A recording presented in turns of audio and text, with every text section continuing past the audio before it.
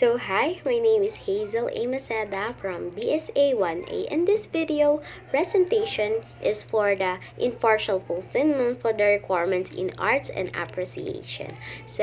Without further ado, let's get started. At this video presentation, we are going to answer the question provided. For the question, what artwork you chose? I choose this mini tree made in wood with a snowflake touch design in its leaves.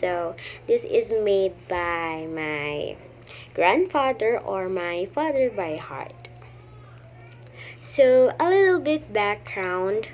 When I was young, I always asking my grandfather to buy a Christmas tree every coming of Burr months, but he always refused it since he believed that there is more important things to use the money, especially for our basic needs, which is I do understand at some point. I was young that time, so bear with me.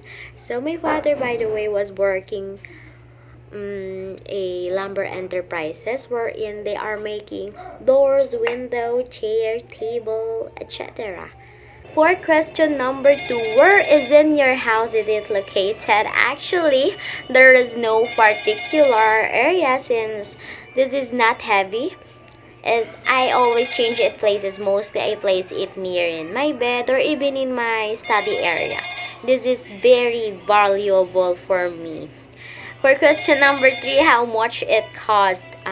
It may be not expensive than other limited edition decoration in the world, or it may be not as aesthetic or beautiful for others, but for me, sir, it is one of the most valuable things that I have.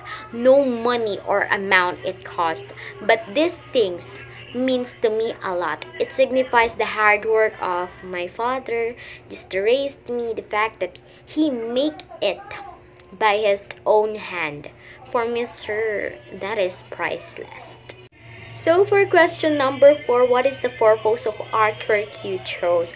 For me, sir, the main purpose of why I chose this artwork is about proving that it's not about how much it costs, how expensive it is. It is about showing that the artwork is something to do with the heart of artists who created it and kanino ba to dinededicate, ano ba yung inspiration niya para mabuo yun, and most importantly, yung heart na ibinigay niya para dun sa artwork na yun. That's all. Thank you.